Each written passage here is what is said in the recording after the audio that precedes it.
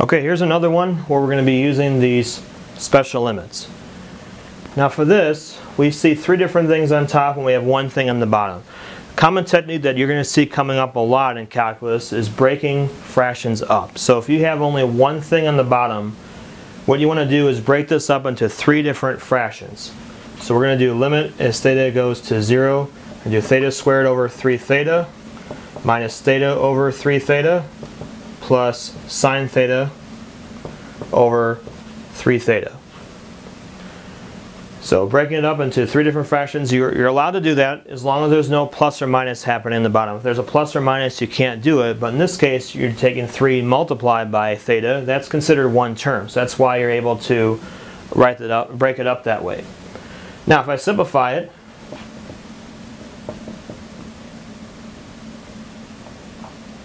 I'm going to get, for this one, 1 theta will cancel out from the bottom, and you're going to get theta over 3.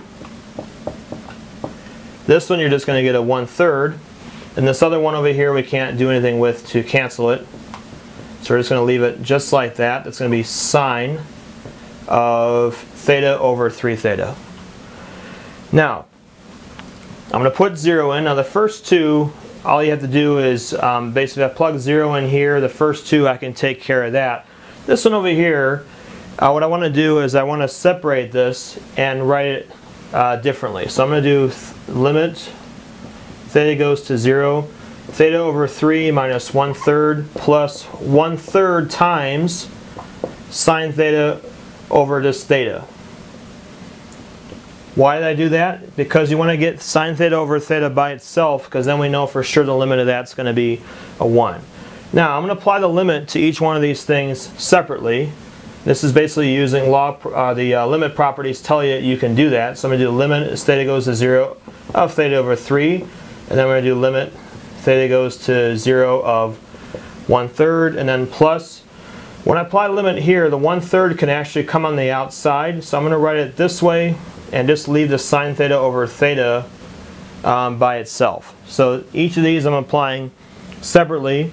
If I put a 0 into this one, 0 over 3 is just going to be 0.